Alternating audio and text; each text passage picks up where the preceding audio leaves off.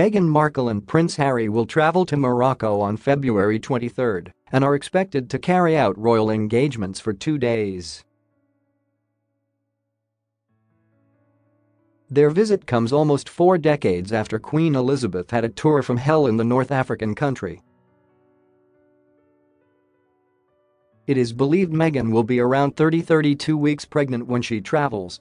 Despite not revealing her due date, she has previously told fans she is due to give birth between late April and the beginning of May. People have taken to Twitter to voice their concern over the Duchess's visit. One wrote, "Why is Meghan Markle traveling to Morocco right before the royal baby's birth?" Another user wrote, "Surely she shouldn't be flying, it doesn't feel safe." While a third said, "She is doing too much. Most other expectant mums would be off work by now." According to NHS guidelines, Meghan will be safe to fly as the majority of airlines allow expectant mothers to travel up until the 37-week mark. Details of the visit are yet to be released, but the trip is likely to see Meghan and Harry meet the King, the country's Prime Minister Saad Al Othmani, and visit major tourist attractions.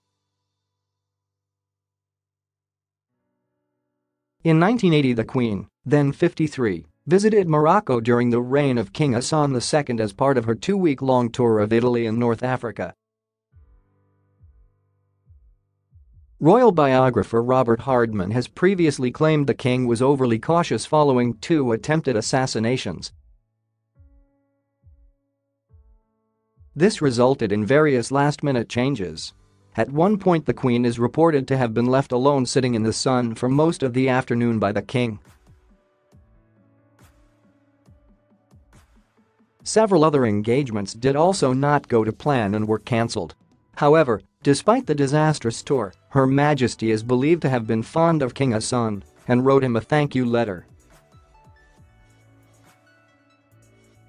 Kensington Palace said in a short statement, "The Duke and Duchess of Sussex will visit Morocco from Saturday 23 February to Monday 25 February 2019.